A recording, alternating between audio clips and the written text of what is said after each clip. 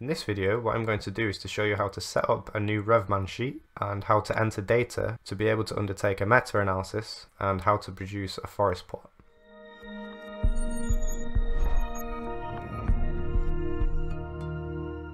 So when you first open RevMan, the new review wizard will open, and what I usually do is just to click the finish button because I don't follow this wizard, and I'll show you the way I set up my sheet for meta-analysis. So with a new sheet open, you'll notice that there are different aspects of the window. So on the left hand side, you've got what is known as the tree view, and then on the right hand side, you've got the main output. This is where you'll view and enter all your data, and you can view your forest plots, for example. Now the very first thing you need to do is you need to enter some references into the RevMan file before you can actually input any data. So these references are going to be the studies that you're going to include in your meta-analysis. So to add new references, what you want to do is you find on the tree view on the left hand window where it says studies and references, you want to click the little icon on the left hand side of this, so then it'll open up the subcategory. And with this now open, you'll see references to studies. And again, you want to click the same icon next to this to open up these subcategories.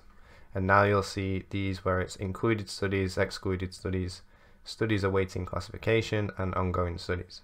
Now for the purpose of what I usually do, I usually just enter the included studies in the analysis. And to add the references to this, you simply click on the option where it says included studies, right click, and then select add study. So the new study wizard should now open. So this is where you will enter all your studies one by one. So the study ID is generally the first author surname, and then space, and then it'll be the year of the publication. And then click the next button. Leave the data source as published data only, and click the next button. The year will then be detected automatically from the study ID, but if it isn't, you can change this from this window here and then click the next button. Leave the identifiers and click the next button, and then it's now asking you what you want to do after this wizard is closed. Now what I recommend you doing at this point is go ahead and repeating this process for all of your included studies in your analysis. So what you would now do is to select add another study in the same section and repeat this process, and then click the continue button, and it'll take you back to the start. And now you add the study ID for your second study. Now once you've entered all of your included studies, you should find them all under the included studies tab in the tree view. As you can see in my example here, I've got quite a few studies included. So the next thing we want to do is to set up a new comparison. Now to do this, on the tree view on the left hand side, find where it says data and analyses, and right click this, and then select add comparison.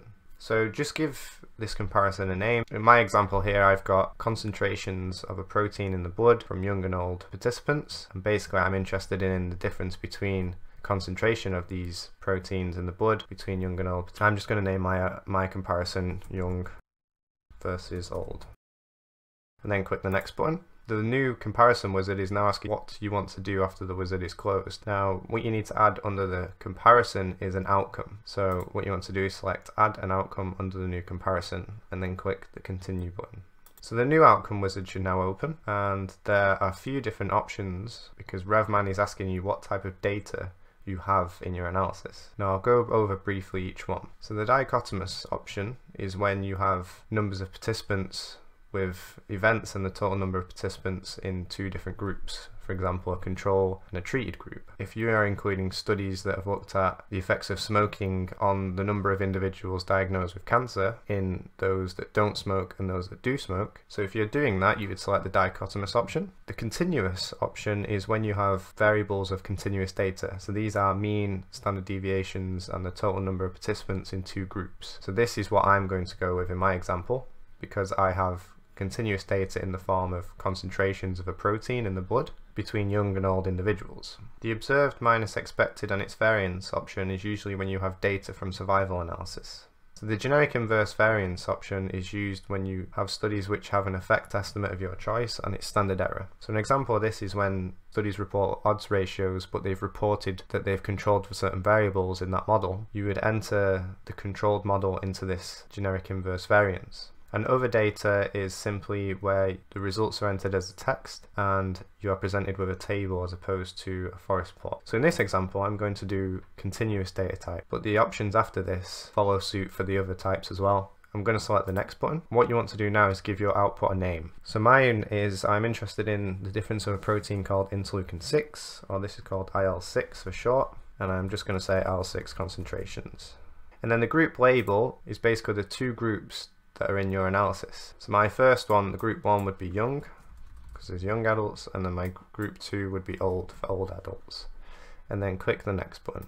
Now this window will look slightly different depending on what type of data analysis you're choosing, and this is obviously the one for the continuous data type. There's only one type of statistical method that I can select for this, which is inverse variance. There are two types of analysis models generally in all meta-analysis, one being fixed effects and one being random effects. So if you're anticipating that there's going to be large effects between the studies included in your analysis, it's recommended to select the random effects option. The fixed effects option is usually when the studies are quite similar to one another. So I'm going to select the random effects option. For the effect measure, for the continuous type, there's only two options. There's the mean difference. So this is when all of the studies have measured the same thing using the same scale. You could select the mean difference. So if all of my studies had measured this protein using the same methods and reported the results in the same units, I could select this. The standardized mean difference is where the results are converted to a standardized measure, and this is commonly referred to as Cohen's d values. Now this is when all of the studies have measured the same thing but using slightly different methods and slightly different scales. This is the option I'm going to select because some of my studies use different methods to measure my output. I'm going to click the next button. This is where you can basically select different confidence intervals if you want to, but the most common one obviously is 95%, so I'm going to leave this as the default options and click the next button. And this next window basically is just providing a bit more information of what you want to do about the forest plot. On the forest plot itself, if the studies are to the left of the plot, you're saying that it's going to be favouring something, and then if it's to the right of the plot, you want it to favour something else. So in my example, I'm going to say if the studies are on the left, I'm going to say this is higher in the young. So the concentration of this protein is higher in the young. If the studies go to the right hand side of the plot, it's going to be higher in the old.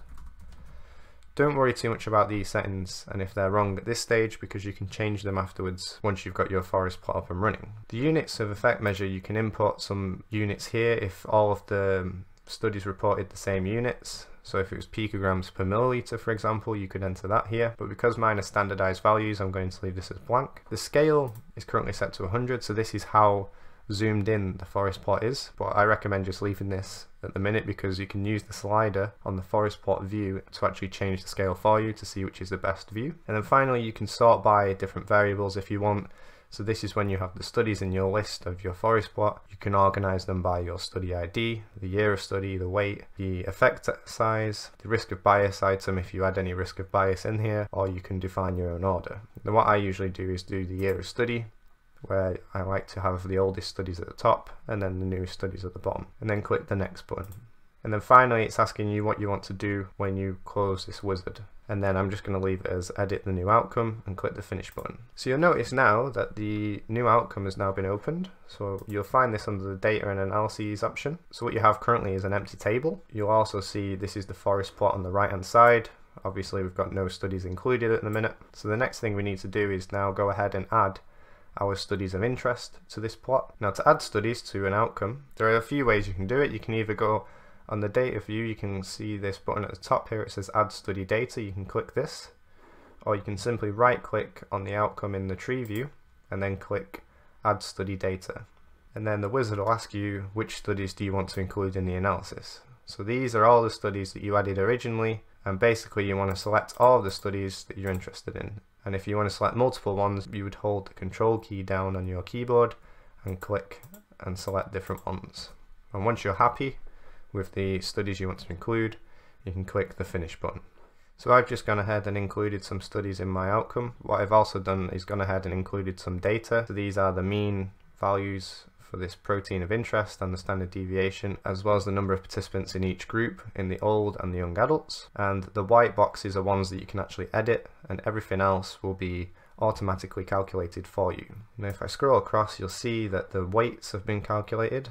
So the higher the weight, the more of an influence it will have on the overall measure. The standardized mean difference here is my effect estimate for each individual study, which the RevMan has calculated for me. And at the very bottom, you'll see there is the overall effect estimate, which is the output of the meta-analysis. You also have on the bottom left hand side the overall statistics for the output of the tests. And there's two main statistics. There's a heterogeneity statistic, with a p-value here and the I-squared value. So this is a measure of study heterogeneity. In other words, are the studies that are included in the meta-analysis, are they quite similar, or do they vary differently from one another?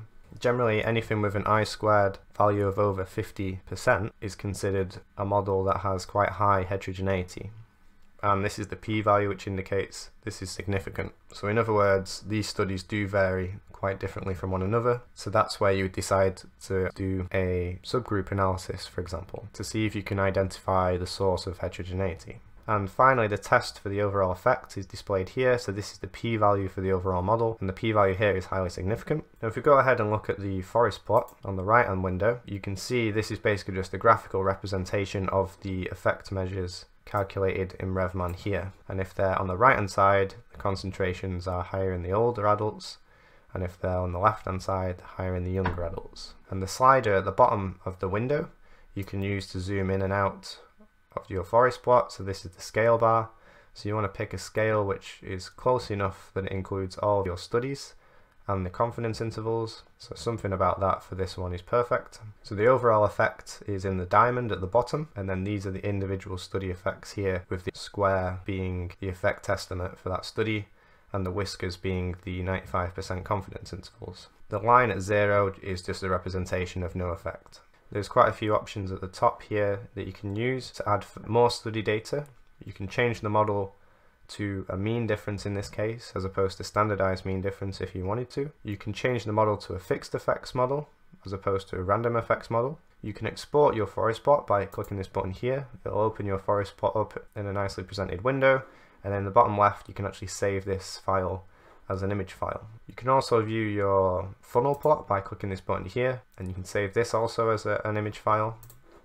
The settings button, you can go ahead and change some of the variables that we set up in the previous windows. And then if you scroll on the left hand side to the data view, you'll see that all of these options are currently ticked, which means the studies are included in the analysis. If you untick them, it'll take them out of the analysis.